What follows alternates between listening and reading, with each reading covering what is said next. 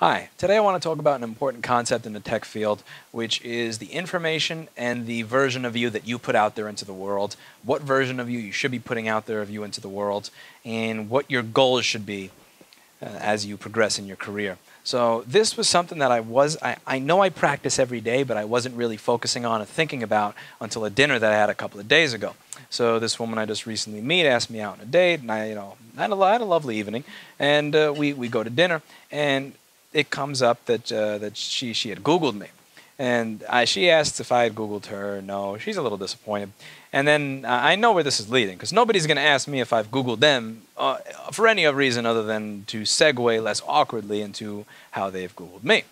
And this, if you Google me, man, I just looked at her like, oh, you did, and you showed up anyway. You know, because like, well, what do you expect? They find this channel, I'm done for. Anyway, so she finds it and she's talking about it, and we were talking, and somehow the conversation segued into what my goals were for this. And I said, my goal is to make it easier for everybody who started where I did to be able to get where I did, just without all the roadblocks and the hassle and the misery and the headache in between. I started out knowing nothing. I didn't have a great education. I didn't have a lot of money, and I managed to become financially independent and good at what I do through just pretty much using my brain. And there was a lot of, that was not as easy as it sounds. There was a lot of misery and heartache and nightmare along the way, and a lot of discouragement from a lot of different people that probably should have been encouraging me. And it wasn't fun. A lot of it wasn't fun, but if I had the proper guidance, it would have been a lot easier.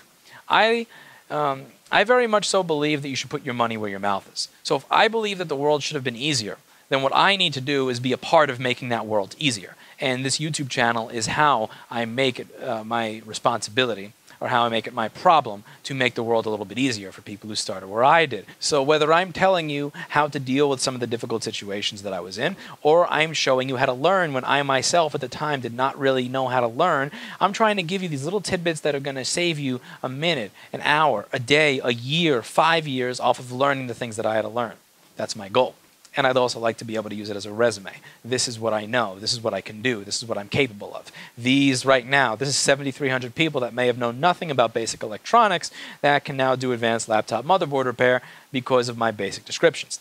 And she just gives me this like slanted eye look. You know the kind of look that you get when you're dating somebody that's kind of older than you, and they're looking at you like, oh, isn't that cute? Like, and that whole, just so you know that you're never going to, nobody's ever going to hire you to repair something for them. Like, nobody's ever going to hire you based on any of this. That's not going to happen. And it wasn't like in a joking or laughing manner about the content. This was like dead fucking serious criticism. Like, there's a difference between a joke and like really looking down on somebody while you're talking to them. And this is where I know that this, while my evening may go well, my time with you is not going to be long.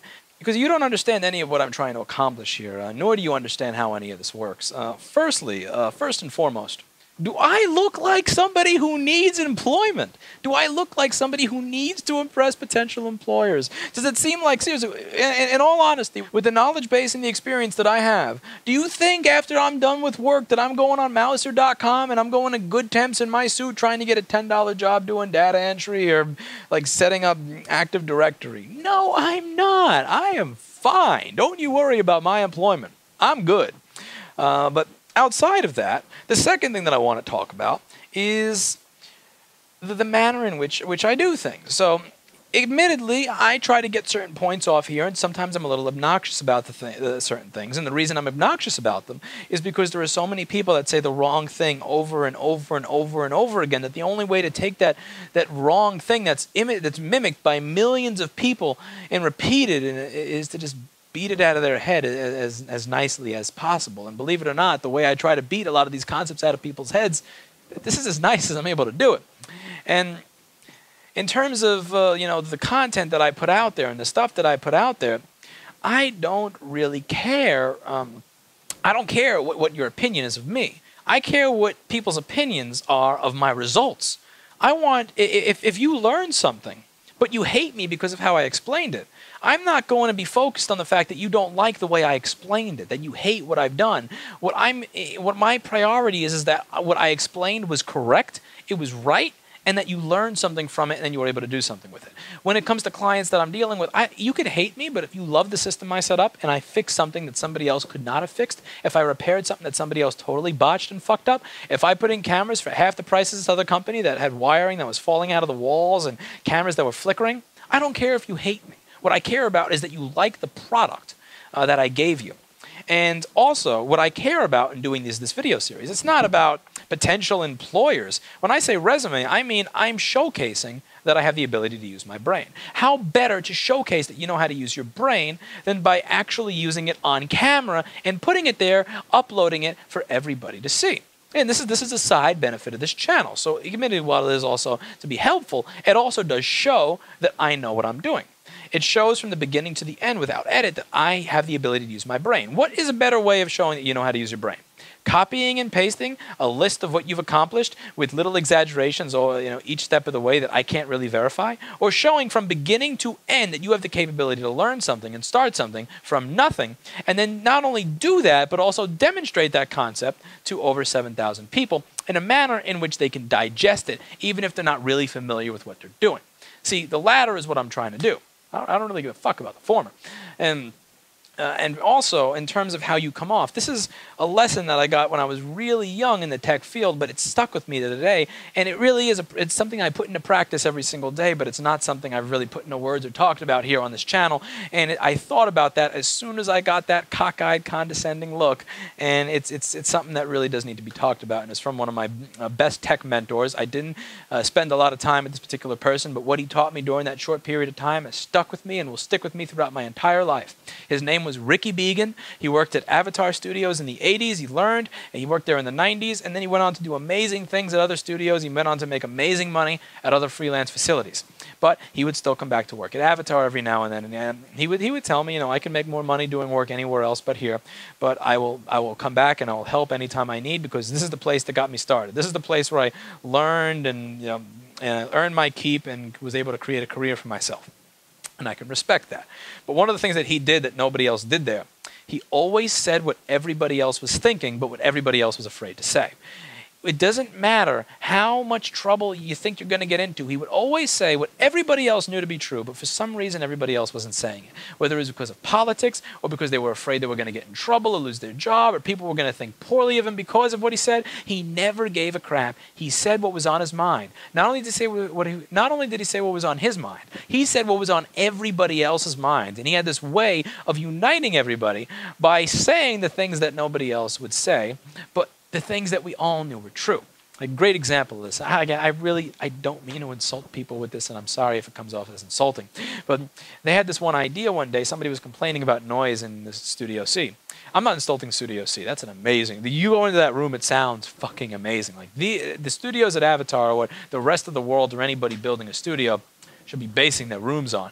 It is an amazing place with amazing technology and amazingly knowledgeable people, and that's what matters and that's what counts.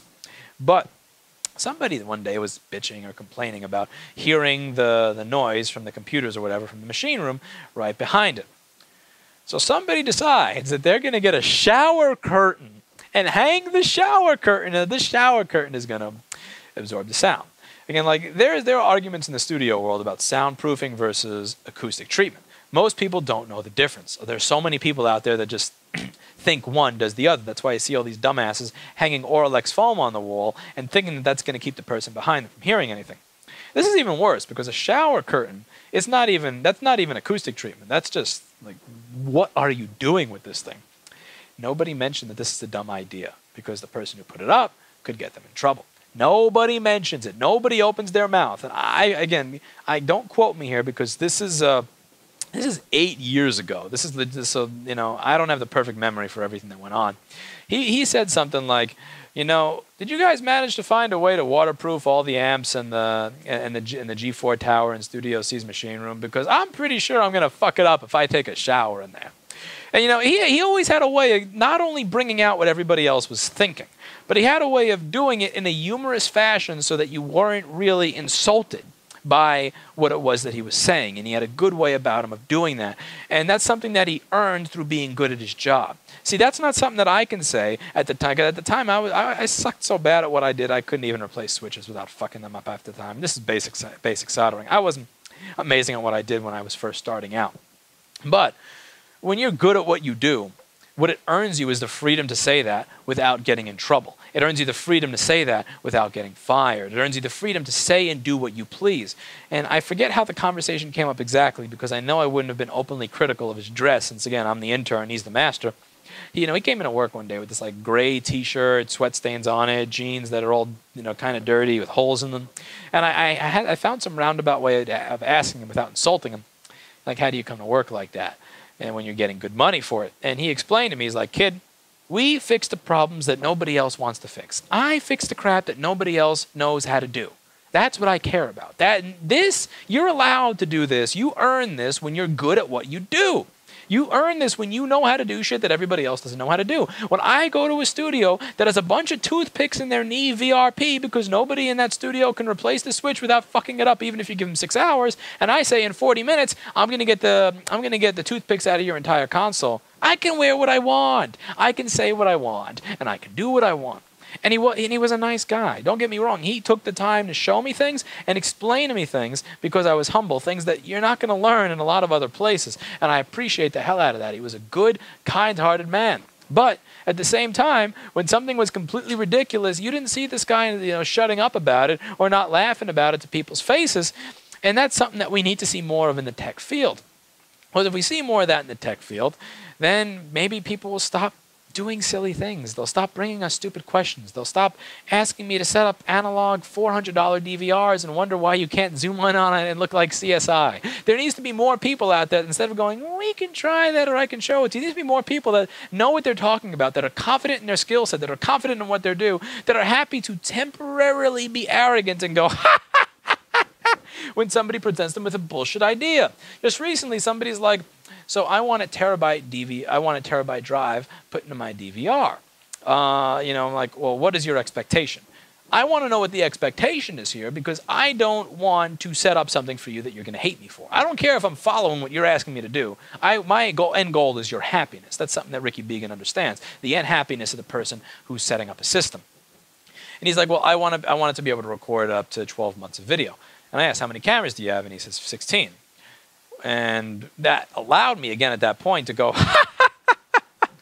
because, again, that's not going to work. And again, if you laugh about it now, it's easy. If you laugh about it after you set up the system and do it for him and he's all disappointed, it doesn't matter that he's the one who asked for that drive and that system. He's going to hate you and bad reviews and sue you and chargebacks and all sorts of other nasty crap. And, this is something that we actually need more of. I'm not saying we need more arrogant, pompous jerks, because I know some people who like to think that they know everything when they don't know everything, and it's annoying, it's aggravating, it's irritating, and above all, it discourages you from wanting to do anything around them. It discourages sharing of information because you're just afraid of being shot down all the time. Rather, what I'm saying is not that you should go out of your way to be arrogant. It's not that you should go out of your way to be an asshole or a jerk. I don't like those type A personalities, and I don't get along with them. And surprisingly, when you meet me or you talk to me in person, believe it, I'm not always the animated douchebag that I am here when I'm trying to get a point across. But what we should seek to avoid is going above and beyond to make it seem like we're really that concerned with what somebody thinks of us, just because we don't want to lose our job, just because I may not want that potential employer 5 or 10 years from now to see that I said fucking a YouTube video and oh no, my employment, I don't care. And that's a luxury that I want all of you to have. I want all of you off of the information on this channel to be so good at what it is you do that you can become independent as a result of it. Not just financially independent, independent from having to suck up to people, independent from having to censor your opinion, independent in terms of you can be who you are and you don't have to worry about it. I'm not saying you should go above and beyond. Again, I'm not saying you should go above and beyond and be mean and be a douchebag. I'm not, because again, there are a lot of people who do that. What I'm saying is that you should not be afraid to be who you are if you're good at what you do. You shouldn't be wearing the nicest suit on your job interview because to hide the fact that you don't know shit. You should go to the job interview dressed how you are comfortable, but knowing that you are the best fit for the job, knowing that you know as much as there is to know. Again, in speaking with this idea of nobody hiring you to do this, I've never gotten a job really from a job interview. I can't remember the last one I got besides working at Model Sporting Goods when I was 17. I'm not a fan of job interviews in general. I'm not a fan of them because they put you in a needy position. I feel awkward as an employer holding job interviews, and none of the people that I have working with me right now are people that came from job interviews. The people that I previously knew or met who worked in the industry who weren't happy with where they were, and I knew that they were already capable. Job interviews come from this point of neediness. Standard resumes, again, they come from this point of neediness where I'm unemployed. I don't have money. I need to impress this person. I need them to think I can do the job. I need them to think well of me. It starts from a point of neediness, and nothing that starts from a point of neediness is ever really good, which is why I'm not looking for people to hire me anyway. I don't want job interviews. I'm not out there sending out my fucking resume in a traditional fashion the way this person is criticizing me would think I'm doing. Again, do I look like a needy person? Do I look like I need or care what somebody else is going to think of the content that I put on the internet? Fuck no. What I say resume, what I mean again is I'm showing that I have a brain. One of the best ways to showcase that you know how to do something is to actually do what it is you say you know how to do, and then record it and show here. Look, I can actually do this. Again, what puts more trust in you? A bullet point on a website that says expert in this field with a little picture? A resume that says 2 years experience doing this that you probably are not going to be able to verify because the reference is the guy's mom? Or a 1-hour video that showcases, here's me starting. Here's me not knowing how to do any of this. Here's how I learned it on my own with no resources. Here's how I implemented it with these tools because I had no money for the right one. And here's the finished working end product. And that's the thing that I want to get across here. You know, it's not about a resume in terms of I'm going to hand this to somebody with a job application and say, please hire me based on my 109 YouTube videos. No. What I want to do is showcase, in addition to help, I want to also be able to showcase that here's my thought process. Here's how I think. Not only here's how I think, here's that I have the capability to think at all. Now you know I have the capability to think because I've shown you. Here are my opinions on these subjects. Here's why I have these opinions. It's not just that I have this opinion, but here's the experience that I have and also what I've run into that's caused me to come to this conclusion and caused me to have this opinion. It shows that you're able to solve problems. It shows that I have the ability to use my brain. And what you find in these cases is that it's not about me giving the resume out to other people. It's about the other people that start coming to me to solve their problems. It's about the people that start coming to me with offers. I've been offered money countless times by countless people. I have emails of people saying, I will spend a week learning with you for $5,000. Like, again, I assure you, if I need money, I ain't going out there to good temps and getting a job. I'm going to start replying to some of these emails and say, hey, remember that money you said you wanted to learn this stuff along with me? You know, again, that's what I'm interested in. When a large company finds me through this, and again, when it's stated that, you know, the method in which I get across my ideas is not always the most traditional definition of professional. Here's the other thing that this woman doesn't realize. The other thing this person doesn't realize is when you're in a room with 20 people who work at a company, when you're talking to one job interviewer, you have to worry about the likelihood of offending that one person.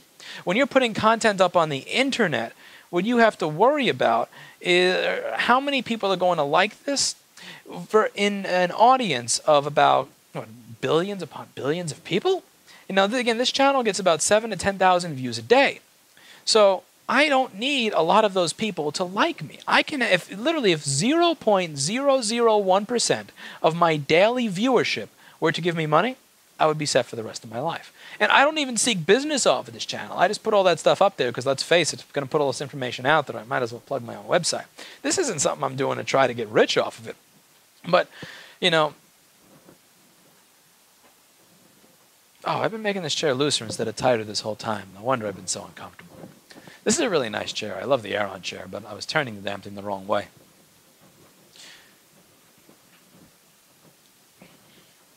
There we go.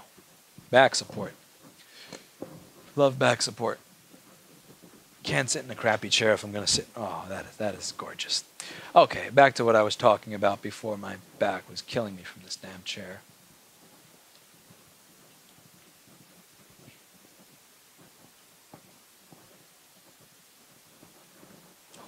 Ooh, that is springy. The goal should be to build a brand around people who think like you. The more honest I am with my emotions, with how I think, with my methodology, with my troubleshooting, with how I go about anything, the more likely I am to meet people who think the same way, who admire that method of thinking and how to find them. Again, if I'm trying to get a job in a job interview environment, my audience is an audience of one. So if you are not really a fan of some of the eccentric things that I say, or the strange manner in which I go about my daily life and the strange way that I think, I'm kind of screwed. But when I have an audience of 7 or 10,000 people a day, I don't care that 6 or 7 or 1,000 of them like me. I don't need that amount. I really only need about this much to get that across, and I would rather have this many people liking the real me, the thoughts that I put out there that are actually mine, the opinions that I put there that are actually mine, that have this many people like me for the censored version of me. The thoughts where I kind of hid the part that was really important, where I hid what I really felt. You know, again, your goal when you become good at what you do should be to to be yourself. Your goal should be to be yourself. The goal should be to dress the way that you want to dress, like not a suit and tie, not a silly uniform or something with a name tag. It should be, if you want to dress the way you want to dress to do what you want to do, that should be it. If you want to go into the studio the way Ricky Began was dressed, that's fine. I'm about to go to the gym after this. I ain't going to switch into my gym clothes because I don't feel like carrying them. I want to dress like this. This is another thing that I hated in school, is where they would tell you what you're allowed to wear, and that you had to wear gym clothes or you were going to get in trouble or get a 0. I'm an adult. I run miles every day. I lift at the gym and do my calisthenics. This is what I wear. And another person who was a great tech mentor of mine who had very similar mentality was Slipperman. This is somebody I never actually met in person, and I hope to someday. His name is Tim. He's a recording engineer who had an amazing studio. And if you go to thewombforums.com, you'll notice that he had a radio show for a long time where he talked about a lot of different things. And very much like my videos, it's not just, here's how to record. He would put every single bit of information he learned about people, about circumstances, about life, into the smallest things he was talking about. He was so much talking about automating a fader. He was putting all of his life's experiences into that. And that's a lot of what you got out of his information. And he too, to say the least, was not a fan of the definition of traditional professionalism. He too has a very, very distinct way of getting across his thoughts, of banging them into your head, of not being a fan of bullshit, and of saying what everybody else knows is true, but is not saying because it's not the right thing to say, it's not the politically correct thing to say, it's not the thing that's safest to say. He doesn't care. He says what he believes to be true based on his own experiences. He does not give two shits of a fuck what you think of it. And he has the discography to back it up. His albums sound fucking amazing. I listen to metal albums every single day, which is overcompressed, tinny, garbage-sounding trash, and you listen to his music on a good stereo, and it's like, wow. This is not the kind of music where they say, oh yeah, if you listen to metal on these speakers, since these speakers are accurate, it'll sound bad. His music is the music that he's produced is the type of music where you listen to it, it sounds big, it sounds real, it sounds good, it sounds amazing. His discography speaks for itself. So when he says these outlandish things, when he says these things, he gets to get away with it, not just because people are like, oh, he's just being silly. No, he is good at what he does. Therefore, he is allowed to speak his mind. Therefore, he does not care what you think of it. Slipperman is a person who I don't think for a day in his fucking life was worried that a post that he made on the internet, that a video or a radio show that he did would come off wrong to somebody that would not hire him as a result. Again, just like this person's telling me, you're never going to get hired off of this content. Like, again, I don't think he's ever cared about, like, oh, look at what you said in this radio show. Nobody's going to hire you because he said this. And the other thing that he cares about, again, it's not what you think of him. It's what you think of his finished product. There's this one thing where he's talking about how to get a certain specific guitar sound, and what are some of the things you got to do, and how doing these things is a pain in the ass, and sometimes the artists are not really a fan of sitting through it. And he points out that same person that's hating you right now for making them do this shit over and over, he says, fuck you. Tell them keep doing it, because that's the same person that's going to hate you when the finished product does not come out the exact way they want or better. He does not care what that person thinks of him. And that's the definition of a true professional. They don't care what you think of their clothing. They don't care what you think of how they come off when they're making their presentation or creating their argument. What they care about is what you think and how happy you are with their finished product. That's what matters. That's what I care about. What do you think of the finished product? You can hate me. You can hate the ideas I put out there. But did I not explain the concept in a manner where you with no experience could learn?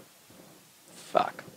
Anyway, I explained the process in a manner where you with no experience could learn and get started tomorrow. Did I not help make your life a little easier through how I explain this concept, even if you're not really a fan of the way I explained how a DC to DC boost circuit works? Do I really care if you don't like that I threw a motherboard across the room for a dramatic effect after showing you why you don't put dish soap and Windex in your ultrasonic cleaner? No, I care that I got my point across. What I care about is that you stop doing that shit and ruining your boards. What I care about is that you make more money. Do I care that you hate me? No. What I care about are results. If you're a business, do I care that you hate the way I explained how to use this ultrasonic cleaner when I'm throwing the board across the room? No. What I care about is that you stop using and stop sodomizing motherboards that you could have charged $300 to fix. If you're an end consumer and I'm showing you how to remove screws in a certain area and I'm not really the nicest when I'm explaining the exact way to do it, do I care that you hate me? No, I care that you come out of it with a working laptop. Even if you don't give me any money, even if my bank account is not $1 higher as a result of it. What I care about is what happens as a result of my product or service. What did I put out there into the world? If I put out there into the world information that is correct, I don't give a shit what you think of it. And, you know, this is another thing that came up on a forum that I was posting on recently. Somebody said, you know, if you phrase this a little differently, you might be taken as more professional than you are right now, even though your content is good. But if you phrase it differently, people would take you more professionally, and I think it's something you should be concerned about. My concern, again, when it comes to that whole idea of being perceived as professional from the standard definition of professional, don't care. My concern is that I'm right. My concern is that I'm able to solve your problem as a result of being right. My concern is not what you think of me. It never has been. It never will. And I guarantee next time I meet a woman who's asking me out on a date, my name is George Friedman. My name is Philip Hendrickson. My name, no, you're not getting a chance to Google me. Learn that lesson. Get the fuck out of here.